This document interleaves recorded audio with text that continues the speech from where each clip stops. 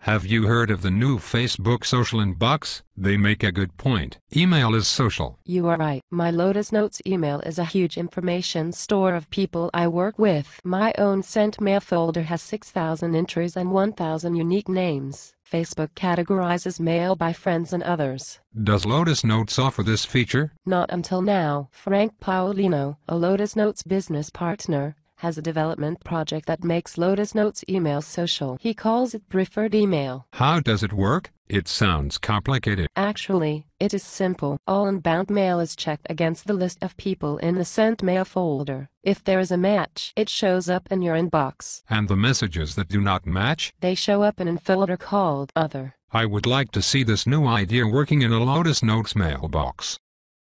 Here is my demonstration project to attempt to build a Facebook-style social inbox for Lotus Notes. This is what I've built so far to see if this idea is feasible. First, my Lotus Notes email, and yours, is a great big information store. It reflects all of my social circle, people that I regularly correspond with. My own sent folder has 6,000 entries and 1,000 unique names that I have sent mail to. For my sent folder, I can then determine my important contacts. These people, these important contacts, when they mail me, will show up in my inbox. In addition, all Lotus Notes users in my organization also show up in my inbox, as they are already in my social and business circle. The other folder is new. If I have never emailed a sender, then they automatically show up in the other folder, which, in my test, I found myself checking 2 to 3 times a day. As you can see, there's a variety of communications go on here with people I have never sent an outbound mail to. What if I find an email that I want to always appear in the inbox? I just drag it to the preferred list, and that is now my new preference. So take, for example, this LinkedIn notification. I just drag it to my preferred senders, and from now on, that will show up